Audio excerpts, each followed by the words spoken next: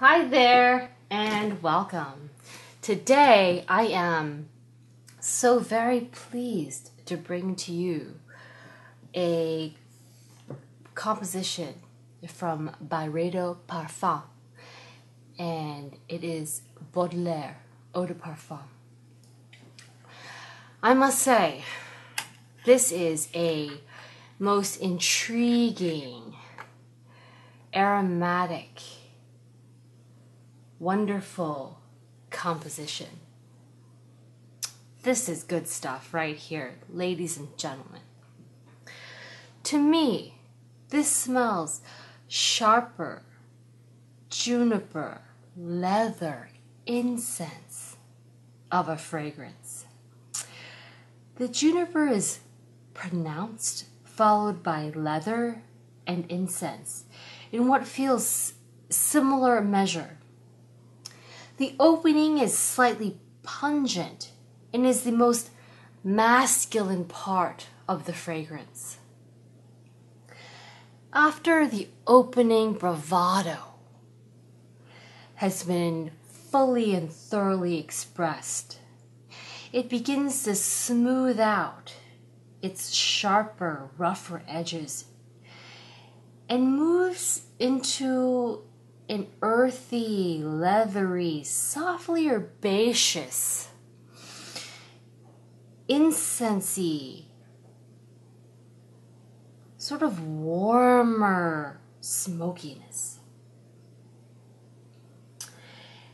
And that's how it remains for the duration of its life. The earthiness is ever so faintly floral, emerges at this point as well. And at this part of the development, it's a lot smoother. It's also at this point that it feels the most gender neutral. There's a refreshing quality that is neither dry nor sweet, more warm rather than cool. The sillage is excellent. Longevity is moderate to excellent. I quite enjoy this fragrance. There's a floral that reveals itself towards the beginning to mid heart of the fragrance. The floral truly is in the far-reaching corners of this composition. Overall, I would not designate this as very floral. It's more herbaceous, incensey, leathery, and it's very good. Baudelaire feels like it would be suited, of course, with appropriate application adjustments. It feels like it would be a year-round fragrance, excelling in all 4 seasons. Personally, I would deem this to be worthy signature scent material. It is that good, that unique, and that well done.